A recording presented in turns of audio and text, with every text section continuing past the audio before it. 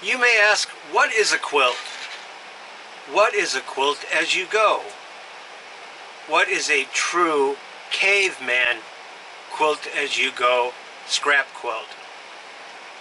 I'll answer those questions and more when we come back.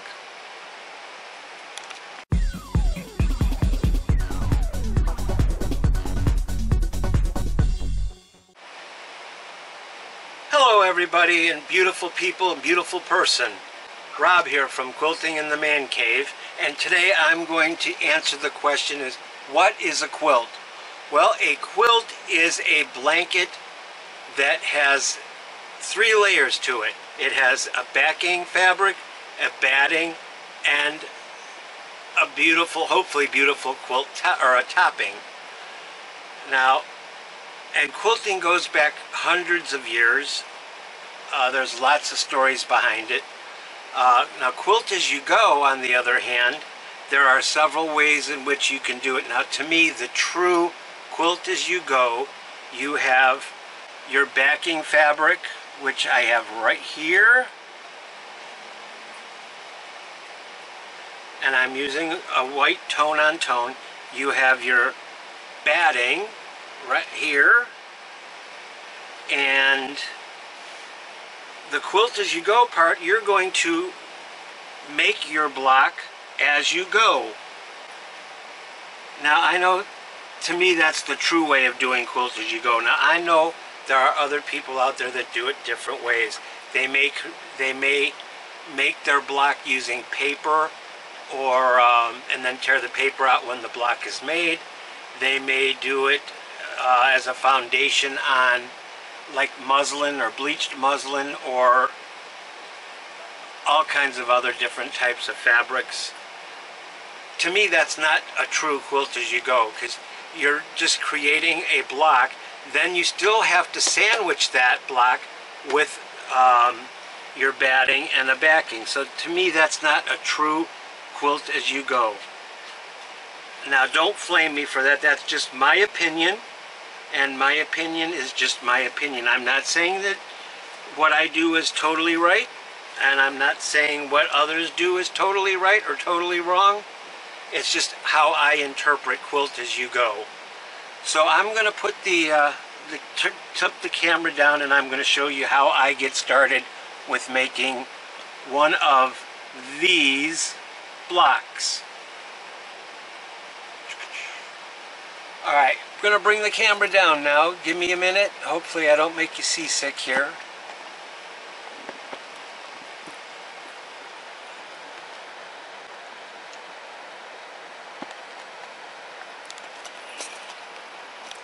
Alright, so I have my batting now, and I have my backing fabric. I'm going to place the backing fabric face up, and I'm going to center it in my block. Now, as far as making your blocks, or whatever size block you want to make, that's totally up to you. However, I would suggest not making anything smaller than like a 7-inch block, because that means that many more blocks that you have to make, and that many more strings that you have to have. I just suggest an ideal starting size would be a 10 or a 12-inch block. My block that I'm making for my quilt as you go quilt, right now they're cut at 13 inches. However, I will be trimming them down later on to a 12-inch size. However, my backing fabric, or not my backing fabric, my batting is cut at 14 inches. Now, I also suggest you cut that just a little bit bigger, because you know when you quilt, it tends to pull things together a little bit. So you want to have just a little bit extra of both your batting and your backing, so that you can eventually trim it down to the desired size. Now again, I suggest a 10-inch block for a starter.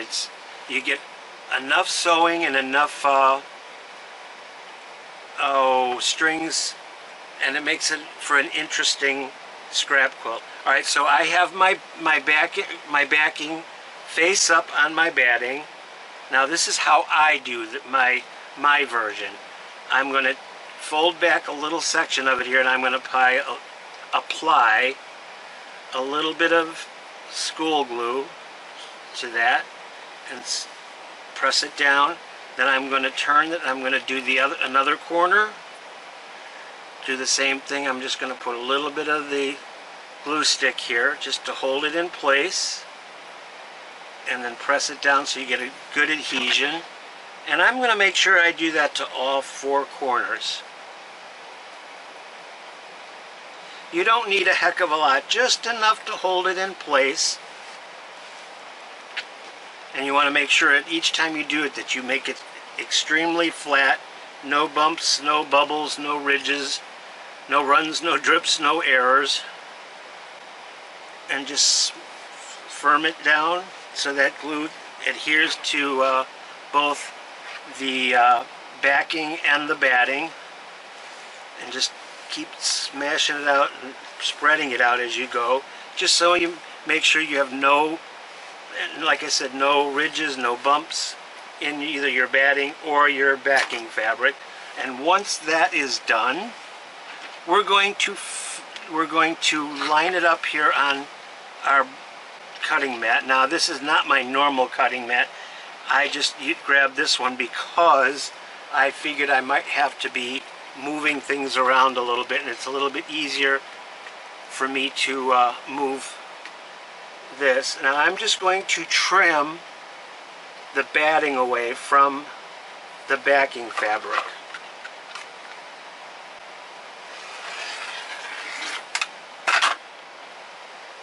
I'm going to do all 4 sides.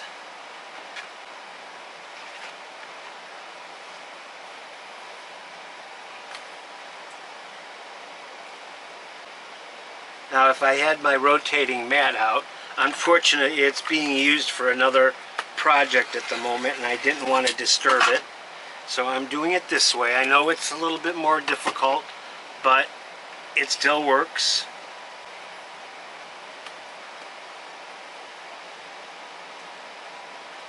Alright.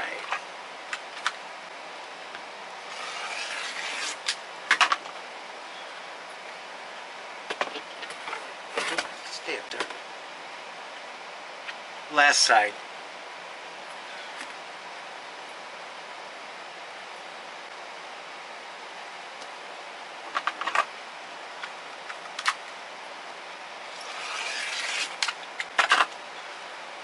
Okay, so it's all trimmed up, and now I'm going to flip it over.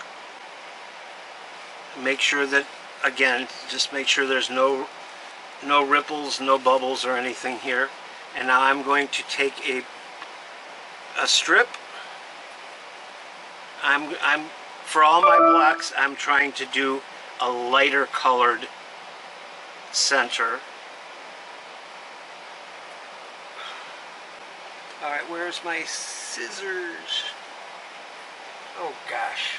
No, I just had them here. I'm recording this again because the first time my video camera kind of messed up on me and I lost 5 segments of this video. So give me a minute, I'll be right back.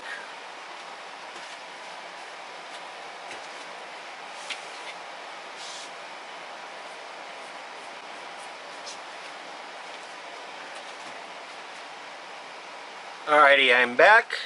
Got my scissors in hand. Put them off to the side. Now, I'm going to, what I did is I just trimmed this 2.5 inch strip. Now it doesn't have to be 2.5. I'm electing to keep all my center strips at 2.5 and in a lighter off-white or cream color. So once I've got that laid out, and it doesn't have to be perfect in this case, but you want it close to being perfect. I'm going to take my glue stick, I'm going to peel back this one side, and I'm just going to put a little bit of glue in here just to hold it down.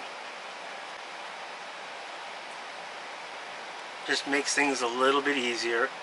Now make sure that you use like a school glue that's non-toxic, non-acidic, and is safe for photos. So okay, I got that laid out. I'm just going to make sure that it's all nicely adhered. Alright, so there's that. Now that's face up. Now I'm going to grab another strip here. I've already pulled a couple out. I've got my big bag, the 12-pound bag of strips alongside me. And I'm going to pick out another one here. And I'm going to trim it down to the appropriate size.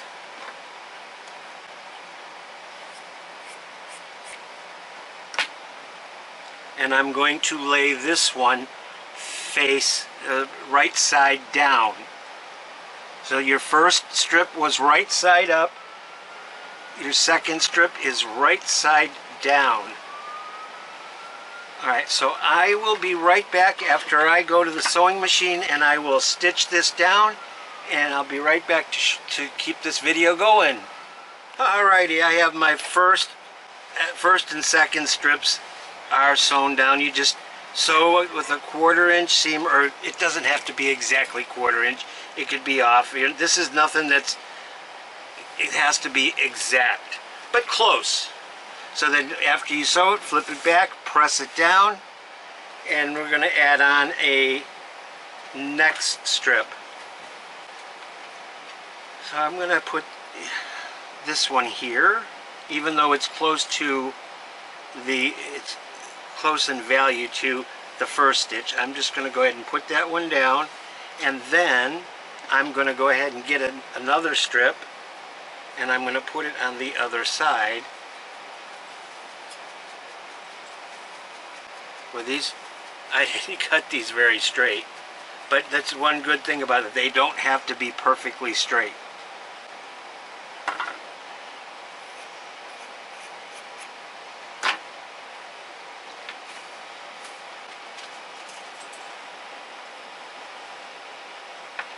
Alright, so I'm going to take this over to the machine. I'm going to stitch both of these down. Then I'm going to flip it and press it well. Make sure you always press between adding a strip to it. You don't want any little pleats or anything. You want it pressed totally flat. Oh, my fingernails are disgusting. I was out playing in the yard a little bit ago and I didn't clean my fingernails. Sorry, you'll have to deal with it. Alright, I'll be back as soon as I get these 2 strips sewn on and pressed open. Well, alrighty then, those 2 strips have been secured, pressed, and ready to move on to adding something else as a strip. I'm going to put this brown print on next. I'm just going to line it up so I can trim it down a little bit. This is such a mindless project. It really is, unless you're trying to work out a definite pattern. You just grab strips and just keep adding to it. Alright, I'm going to find something to put on this side. Just dig into the bag of strips here and see what I come up with. I don't want to use this. This is just a 1-inch strip, and by the time you sew your 1/4 inch seam and 2 1/4 inch seams, that just leaves you a 1/2 inch. So it's not the best idea. I wouldn't use anything less than 1.5 inches for a strip. I'm just trying to dig something here that kind of sort of goes. I cut so many 1-inch strips, which was a big mistake. What's this? What's this? Something light. Nope, don't want to use that. That's too white. I want something that's got color. Lots and lots of colors in it.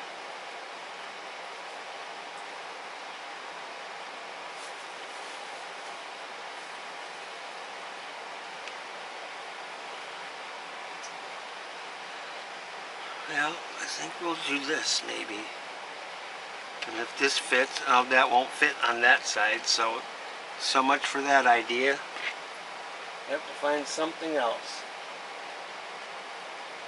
Well, maybe we'll use this little plaid. And it's really a good idea to have different widths of strips, you know, like starting at 1.5 and maybe going up to 2.5, 3 at the very widest. I wouldn't go much bigger than that. Definitely not if you're going to do a smaller block. But I think we'll just use that little yellow and white plaid. Alright, so I will go to the sewing machine, get these stitched down and pressed open, and then we can see what it looks like. I was going to say maybe I'll do this, but I didn't cut it big enough, so we'll go with the original plan here. Just trying to keep it simple. I don't want to overthink the process. Just keep it simple and as organic as you can, and have fun with it. That's the biggest thing. Just have fun. Let your inhibitions go and just do what you want with it. Alright, I will be right back as soon as I get these stitched down and pressed open. Okay, so the next set of strips has been sewn on and pressed open and flat. So I'm going to select more colors. For this next one, I'm going to go with this beautiful blue and purple batik and trim it down to the appropriate size.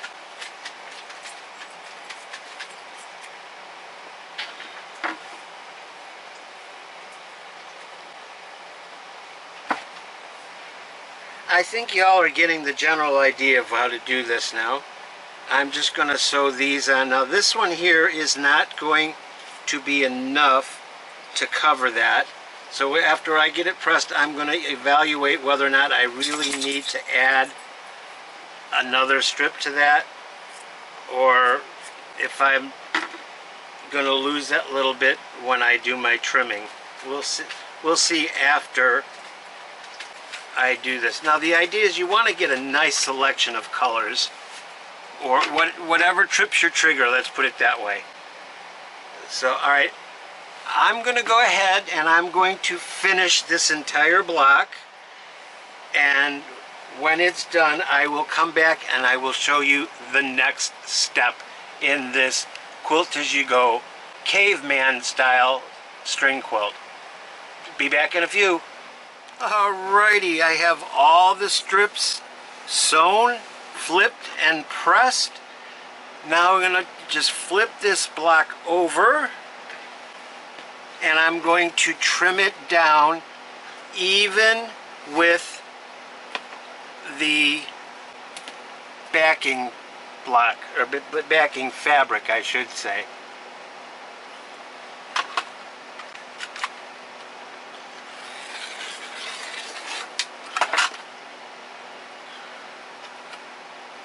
Now this is going to be a two-step process. We first want to get it squared up with the backing fabric, as I just said, and then we're going to trim it down one more time after it's quilted down to our final size that we want, which in my case is going to be 12 inches. Now bits like this here, you might want to save some of these, especially like this one, because it's ideal for filling in the little corner bits if you just need a little piece to fill in the corner, and I'll show you what I mean here in just a second.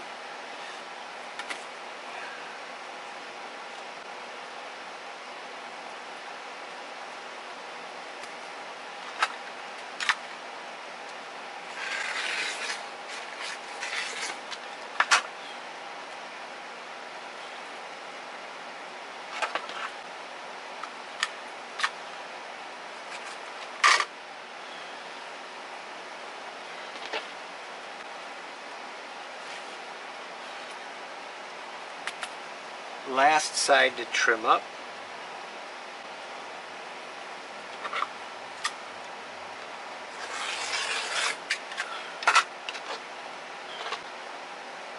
Alright, all four sides are trimmed, and now you get to see what this looks like. Hey, isn't that nice? So our next step is we're going to quilt this, and then after it's totally quilted, or everything is quilted the way you want it, then we're going to come back and we're going to square it up, or I'm going to square mine up to a 12-inch block. Now, something that I did neglect to mention before was whatever thread you use, make sure it's something that you like, because it is going to show up on the back. Now, in my case, I'm just using a medium gray, because I wanted it to show a little bit, but I didn't want it to completely overtake the back. So I'm using just a gray, medium gray. So there we go, and I'm going to quilt it with the same color thread. Alright, I'm actually going to take a break for a minute. I need to get a bit of something to eat and drink. So I'll be back in just a few minutes. For you it'll be just a second, but for me it'll probably be 20 minutes to a half hour. See you in a bit? Alright, let's do a little quilting here. What do you think? Alright, I have my machine set up on a serpentine stitch. I really like the serpentine stitch when I'm doing these types of string quilts. Adds a little movement to it. I'm using the same color thread that I did the piecing with. So let's get started here. Needle down. And for doing this, I'm going to actually disengage my foot pedal, and I'm going to use my start-stop button.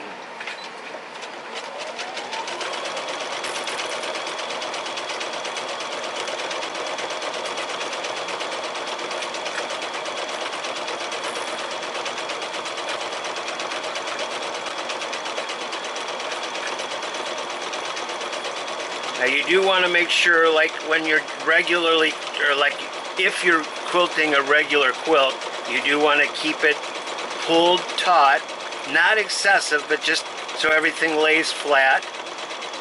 If you need to use quilting gloves, go ahead and use them. I sometimes do, sometimes I don't. It's plenty humid enough right now where my hands are not sweaty, but they're damp, so I have a good grip on my fabric. Alright, let's rock and roll here. I want to get this done.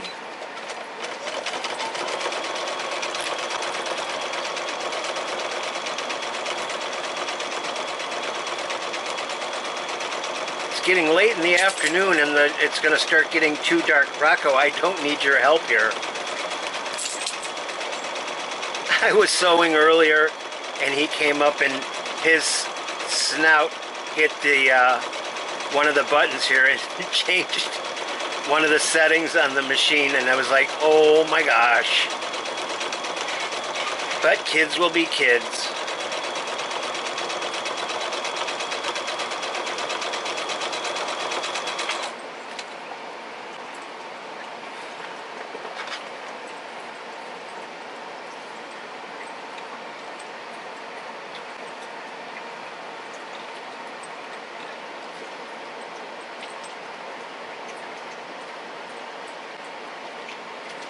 So how did I accumulate so many different strips? Well, I'm going to tell you. Every time I went to a quilt store, or every time I went to Joann's, or maybe even Walmart, I went to the fabric sections, and all of them have fat quarters. So I'd select one or two fat quarters and bring it home, and I would cut it into the desired strip width. And I did that for, oh my gosh, a year, a little over a year perhaps, and just kept throwing them in my garbage bag of strings and strips, and sooner or later you do get enough to make a scrap string quilt like I'm making here today. You know, another way of getting extra fat quarters is like Missouri Star Quilt usually has mystery fat quarters that you can get at a reasonable price. And so I may throw in a couple, add a couple into my order when I order online.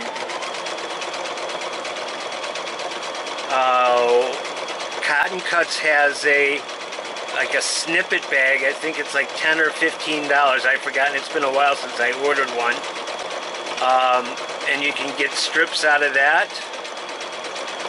Yeah, there's all kinds of ways you can get strips. Extra jelly rolls that you have laying around, or even extra binding strips. You could press those open and use those. I'm sorry, I just bumped the camera. It's kind of difficult sewing like this when you have a camera just inches away from where you're working. And it bounces around as I'm kicking the table, but I'm sorry about that. I don't have a proper studio for making videos, so I have to make do with what I have and the equipment that I have until such time where I might be able to afford something a little bit better. We're just going to have to deal with what I have. I'm not complaining, at least I have something. So I'm going to get this quilted, and it's going to be a little while yet. I still have to do this, the rest of this side and this whole half a side. So I'll be here with you for a little while longer.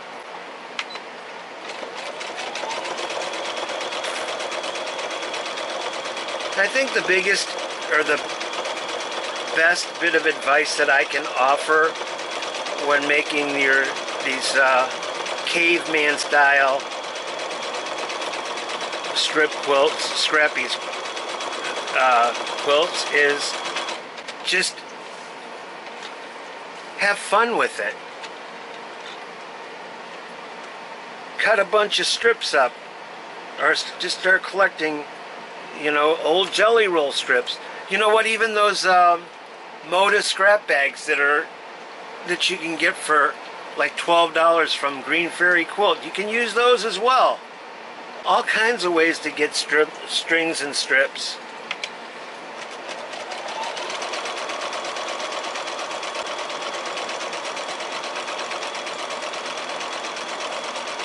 I'm going to have to check my bobbin thread here, as I think I'm getting ready to play bobbin chicken.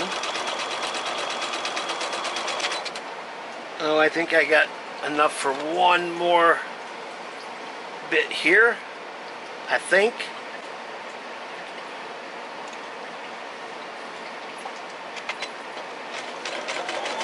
This is not the time. What am I getting snagged on here?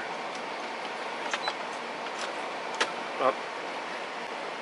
Alright, this is not the time to run out of bobbin thread, because it's very difficult to try to match the stitching that you've done.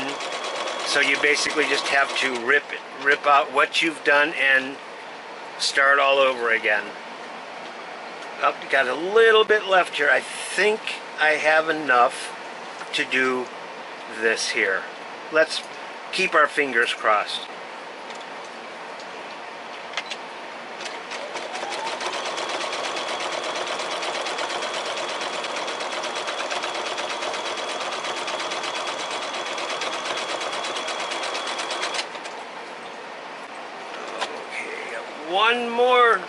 One more very, very small section here to do.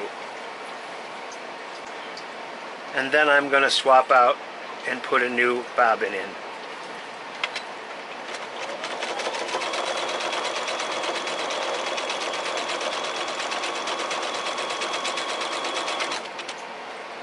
Alright, cut my thread. Move this out of the way. Oh heck, I had plenty there, but since I got it out, I'm going to swap it out.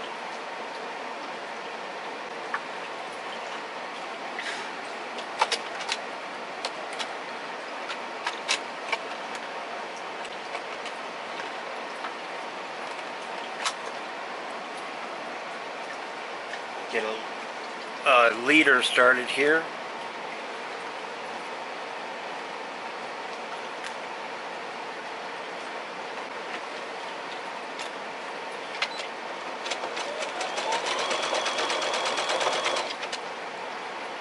Okay, now we're going to just flip this around and we're going to finish the side that didn't get done.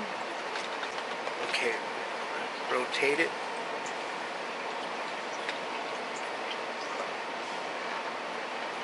I suspect you could do all kinds of different stitches with this if you want. All these new-fangled machines have hundreds of stitches on it. I'm sure you can always find something that you'd like. Or you could do a little free motion quilting, matchstick quilting, whatever you want to do. I just happen to like this serpentine stitch. I don't like the serpentine stitch on this machine as much as I like on my Janome 6600P, but that machine is a little bit under the weather and can't be using it right now, so I'm stuck using this. I mean, this one isn't bad. I love this machine, but I just happen to like the serpentine stitch better on my Janome.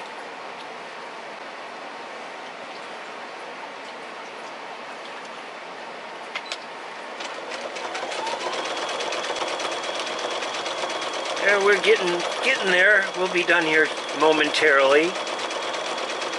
This will be all for this video. I'm going to finish making up some more blocks, and then I'll be back with a part 2 of how I will put these together and make a full quilt.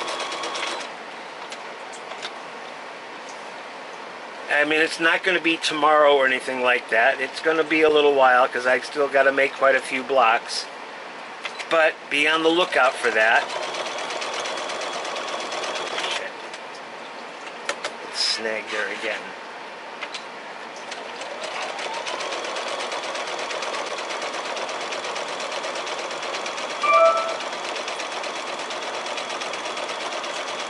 Now this is not going to be any type of a competition quilt.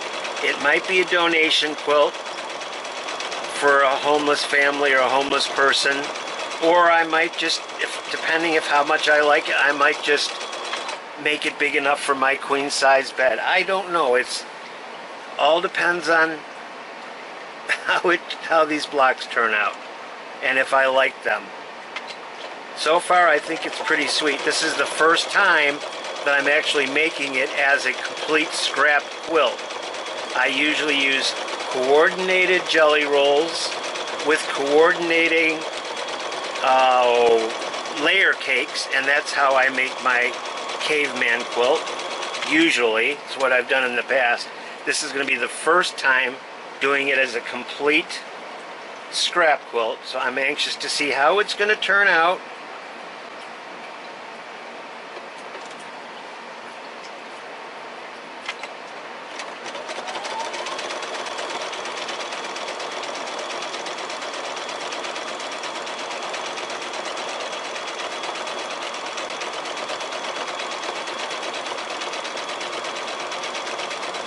And these Quilt As You Go projects are ideal if you have limited space or a smaller machine that doesn't have a very wide throat. It's easy to do these. You know, for me in the man cave here, this is just an ideal project for me.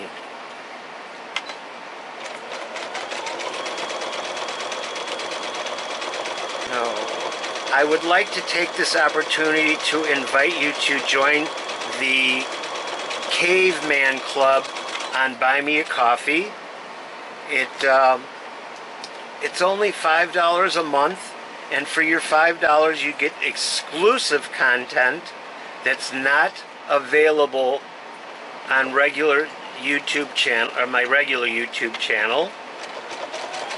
Get special giveaways for members only, and that's a quarterly giveaway. Shout outs to on all my videos, So yeah, there's a few other perks here that kind of just have escaped me at the moment, and maybe I might be adding more to it as time goes on. But yeah, please give it some thought. It's $5 a month, and you get all those perks that I just mentioned. Or if you don't want to commit to a $5 a month, you could just go to Buy Me a Coffee and say, hey, I want to buy Rob a coffee. And you could buy just like 1, 2, up to 5 at a time. And like anything helps to help support my channel. You know, my channel's not monetized. I don't make any money from it. Everything that I buy comes out of my own pocket. I have no sponsors, and I just want to share my love of quilting with everybody. So there we go. It is now completely quilted. I'll flip it around and you can see the back. Looks pretty cool. Can you see it? Let's do this. Maybe you can see it a little bit better. It is all quilted now, just ready to be put together with some sashing strips, and I'll have a quilt done. But it'll be a little while yet, so be sure that you keep an eye out for part 2 of this, where I actually show you how I connect all the blocks to make a quilt. So I hope that you enjoyed this little video slash little tutorial or how the caveman makes his caveman strip quilts. If you did, please give it the thumbs up. Like, share, comment, subscribe if you're not already a subscriber. And hey, thanks to all those new subscribers that recently joined my channel. I really do appreciate you all so much. So, from the boys and I, Rocco, Buster, Buck, and Little Journey, and me, the dad, I am going to say so long for now. I'm tired. I'll see y'all again very, very soon. Bye-bye. Whoosh.